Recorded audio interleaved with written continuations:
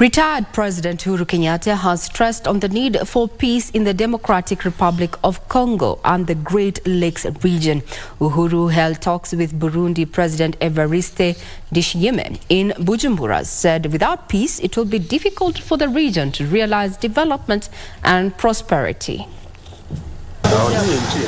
Speaking after paying a courtesy call to the President of the Republic of Burundi, Evariste Ndayishimiye, retired President Uhuru Kenyatta was hopeful that the ongoing peace process will ultimately bring peace to the people of eastern part of DRC. Peace, and then ultimately for displaced persons to be able to go back to their homes, to resettle, to go back to their farms, for stability to be restored in the region.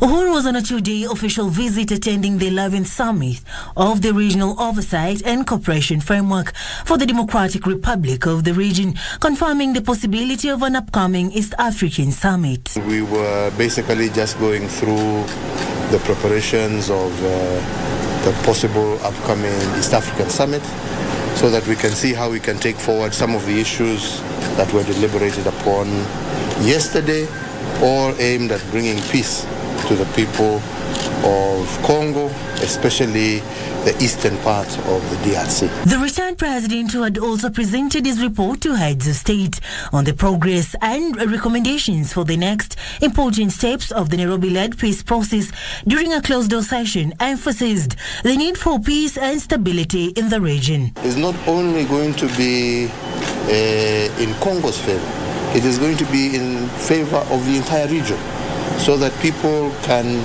trade with one another, people can move goods and services.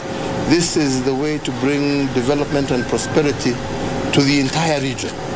But that is not possible without peace. Prime Cabinet Secretary Musalia Mudavadi, who represented President Ruto in the talks in Bujumbura, said it's only the regional leaders who can deliver lasting peace for the Democratic Republic of Congo, Sudan and the region.